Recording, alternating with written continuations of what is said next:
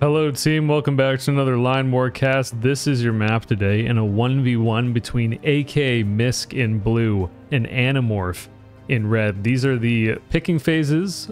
Red can spawn anywhere in any of these red territories. Blue is deciding to spawn in the bottom here, as you can see. And both players are going to spawn in the bottom. It's a lower bracket match in the T2 2023 tournament that's going on right now. So the loser of this game, unfortunately, is going to be knocked out, sent to the Shadow Realm entirely, and the winner is going to go on to the lower bracket final. And the winner of the lower bracket final plays in the grand final for the tournament. And we will hopefully cast some of those games on the channel. Majorly going for barracks is red, Animorph in the bottom right, and then to the left is akamisc with the airport opener, town with pre-built money, and then 3 barracks and a factory. We saw earlier like the picking phases where the different players could go. I would have suspected, like I would think that neither player really knows that they're both in the bottom right now. Potentially. Because the center was open for red to pick. And I believe blue had another good spot. Either way, it's interesting to think like if both players are expecting each other, because this is akamisc's vision. We'll see Animorph soon, but Animorph, same thing, doesn't see that blue is here yet.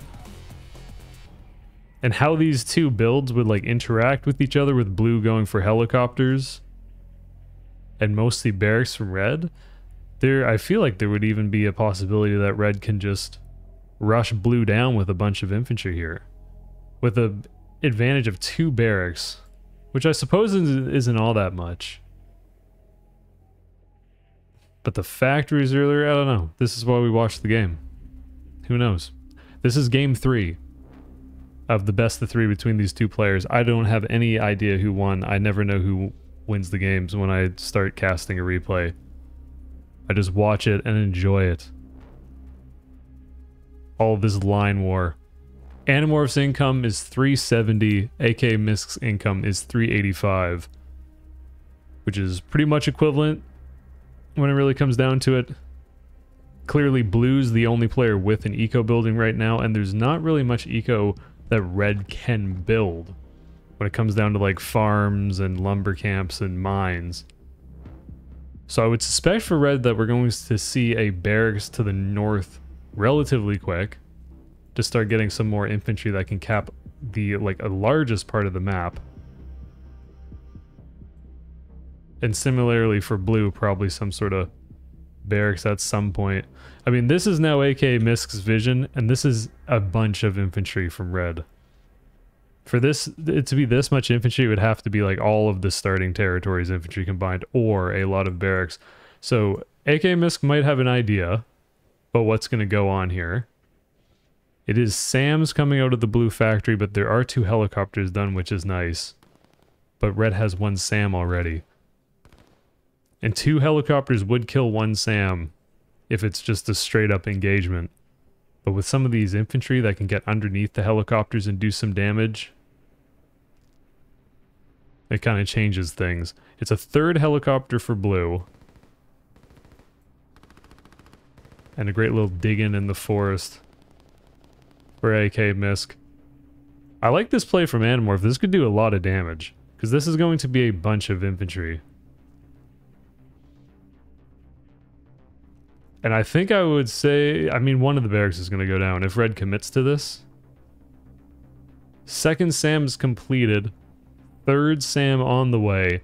Eco-wise, 465 for blue and 410 for red.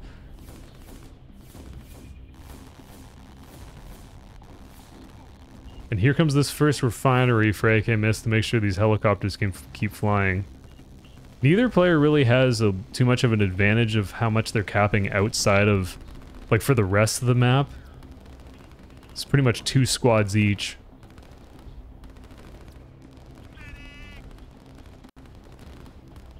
And okay, red's gonna target the factory. Maybe I was a little bit too jumpy on it. I don't think this is actually gonna do much anymore. I've entirely changed my opinion. As has Animorph, moving to the bottom side of this entrenchment instead of around the top. Probably makes more sense because it's less travel time for the infantry. And first artillery piece for AKA. is being constructed. Artillery will be huge here, will be extremely useful. It's very good against infantry as long as it doesn't die and it's not being engaged by the infantry immediately. I think one of the reasons why Red is targeting this factory is because it would be very nice to stop any more artillery pieces from being created.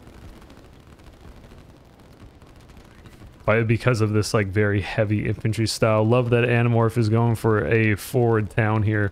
This is the only constructible eco that Red has. And it looks like Animorph's bringing back these infantry to probably cut off these 3 blue infantry for akamisc. And the longer that this sort of situation goes, I feel like it's better for blue than it is for red. There's more of like this open back part that blue can get and some more industry that can be constructed. This is a huge pickup from akamisc, destroying that one SAM. Because it's like little things like that where then all of a sudden there's just a blue helicopter swarm and nothing can be done about it. If it gets too out of control, it is 4 of them right now, which one blue refinery is going to be able to sustain. Good micro, I think, from Animorph to cut off these 3 blue infantry. But if akamisc gets like a barracks up here or something, that would be very bad, I think. Or red, because blue's going to take all of that northern territory, then eco-wise it's just going to be hard to deal with. This is also a very tough situation for Animorph. I mean, there's probably like 2 things you could do, which is like dig in front of this town or dig in further back, but neither one's really all that attractive. And so Animorph's going to put down 2 more barracks to keep pushing. And I like this. So it's 4 barracks for blue, but now 7 barracks for red. Same factory count. I guess the only difference is whether red's going to be able to keep these SAMs alive to provide cover so the helicopters can't destroy all the infantry. This is where artillery pieces shine, with these infantry standing in front of it, making sure that the red infantry can't just attack it, and it just sits in the back there. And now this is where it's not as good for it, and it will die immediately. So we gotta check the total eco. 545 for red and 607 for blue, and blue is the first one to build a barracks on the northern part of the map. Yeah, there's nothing else here. And so that just means over time there's gonna be more blue infantry that are gonna be able to win all that territory.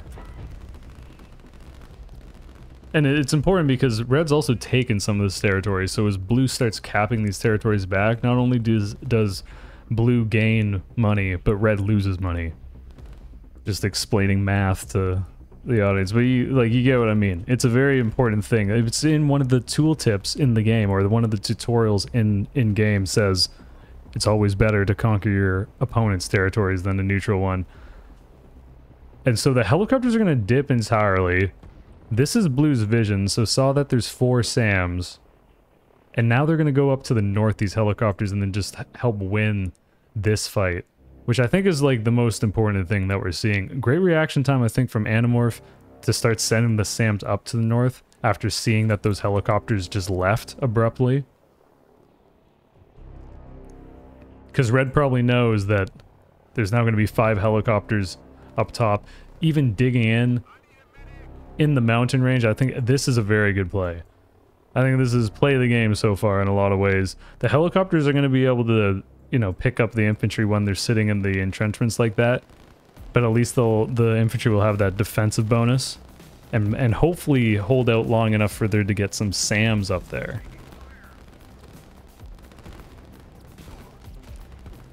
I don't know if AK is just building straight artillery now out of this factory. Probably. There's actually a tank out of the second blue factory. This is a good push, I think, from Animorph. It's a bunch of units clumped up. They're attacking all at once. Here comes the move commands for red. Those blue lines. Animorph urging the troops to get further ahead and past the entrenchment.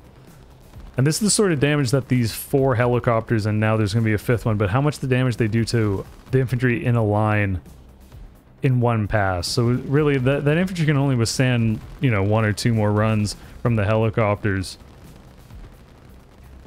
And hopefully by that point there will be 2 SAMs up north for red, who puts down another barracks right at the push. This could go poorly for AKA at any second now. Because it's going to get very difficult to hold off this horde of infantry if enough of them start attacking the producers. This tank is going to be super good for blue because this town's really undefended, and it'll mean that red's going to have to, you know, divert some units from pushing and instead start defending with them. It's like a major strength of tanks.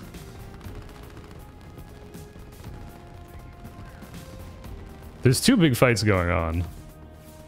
This is not looking good for red, clearly. But this is looking okay for red. This could definitely work out.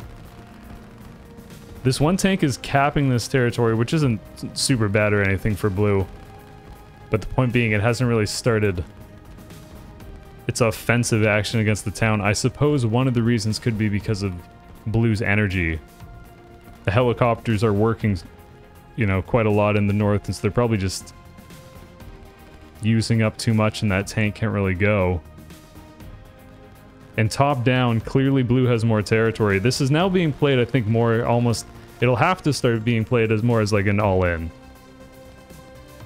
And also apologies if the mic is too loud and it's clipping. Sorry. Okay, so the infantry is on top of all this production. The worst, I mean, any of these buildings are pretty bad to lose for Animorph, and I don't think that, or sorry, for AK, and I don't think that blue's going to be able to hold maybe a few of these buildings. The tanks are definitely going to have to get involved, and they are. And now we have to watch this. AK is only running on 1 refinery, so if the helicopters want to start defending and the tanks want to get in here to destroy the SAMs, yeah, big blob of infantry or big blob of anything, I suppose, can be, you know, it can catch you off guard. And 1 second it feels like it's handled and the next second it's not. Keeping these SAMs alive is super important. So the town goes down. I'm not sure though if that would matter in general. Because blue might just have way more economy, and it's still, yeah, 700 for blue, 585 for red. I think unfortunately for red, this big push had to kill most of these buildings in order to be super successful. But that being said, Animorph's still alive in the north. Has kept this barracks alive and digging in SAMs in the absolute best position they possibly could be. Or, like, one of them. The fact that they're dug in this close to the barracks, I think, is really good. The big problem, of course, is these 2 barracks for AK still producing. There's no barracks on the left-hand side, but over time, blue's going to take all of this.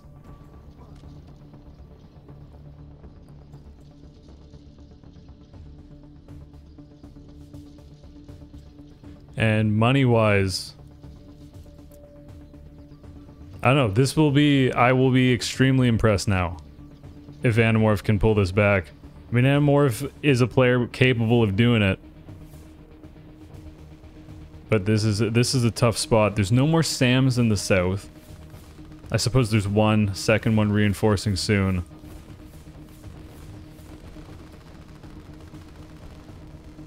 But all blue really needs to do is not lose this entire main base.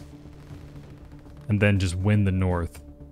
Which it's so far going well. There's going to be a second refinery at some point for blue put down, I assume.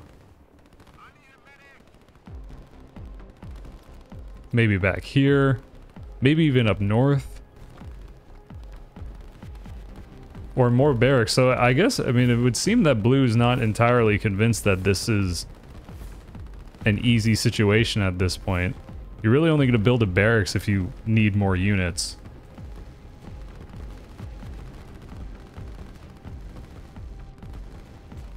Still a lot of barracks for red. This is a lot of infantry. I mean, here's the play. Clearly it's been that the red infantry is just going to get kind of behind these defensive lines and then try to take a better angle.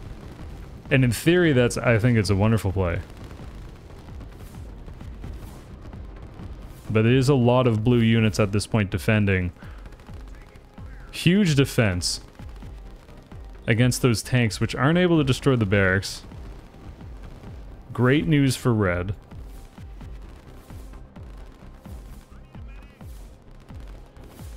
These helicopters are chewing up this infantry.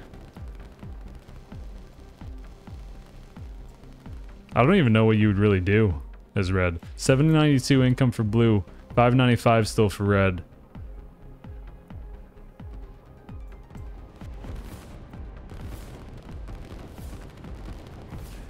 One of the problems is that the artillery count for blue is now getting to the point where they're a little bit more resilient to when like the infantry finally get on top of their artillery pieces.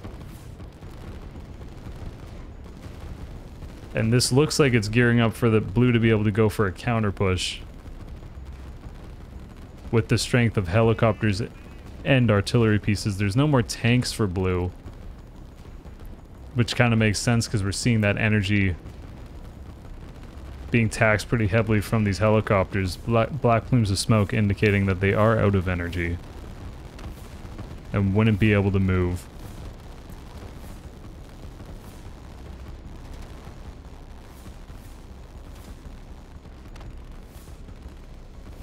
Animorph's got a good scout on top of this refinery to make sure that, I mean, it's not there, unfortunately. I mean, maybe this one infantry would have been able to destroy it if AK had built it there. I'm kind of surprised AK still didn't build a second refinery yet.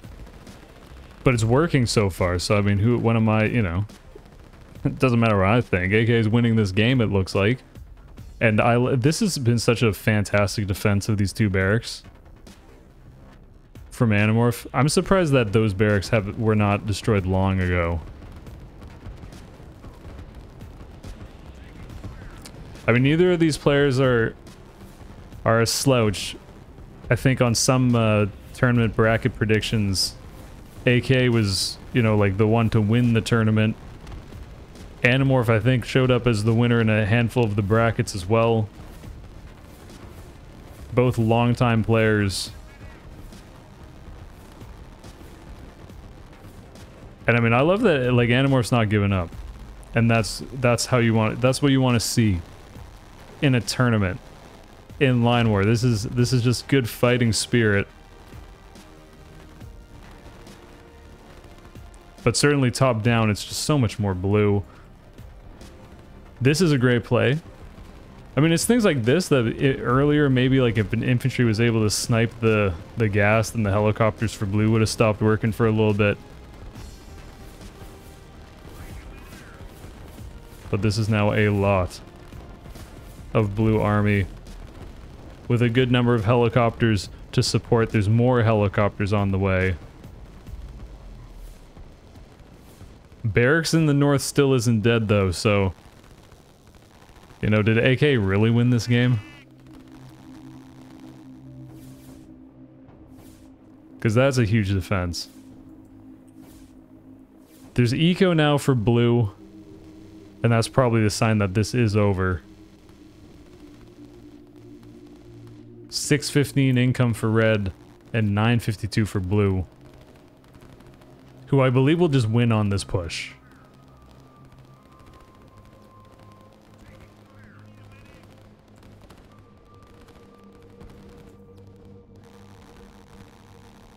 I want kill counts on these units so I can see how many of those two SAMs got. Because it has to be a bunch. I think they killed the tanks that ran by earlier. Mini tanks too good.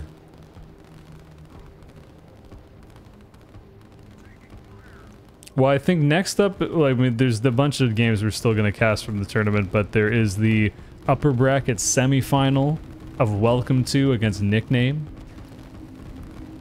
That's going on. And so it looks like AK will play the loser of the Nickname Welcome To game And then the winner of that game will play the winner of the face-off between AK, and I've now lost, you know, like, whatever I was saying. You can go look up the bracket online and how the double elimination works. Jeez, GG. Let's look at some graphs. Yeah, I was super rooting for the barracks. Kind of all into work. I mean, I love barracks, but this is the unit's loss. You can see a lot of infantry in that game. Folks, I hope you enjoyed it. Check out the Line War Discord if you want to learn more about the game, or download the replay files yourself so you can watch replays, whatever ones you want, whenever you want. I hope you have a wonderful night, day, evening, breakfast, lunch, dinner, whatever it is, wherever you are. Peace.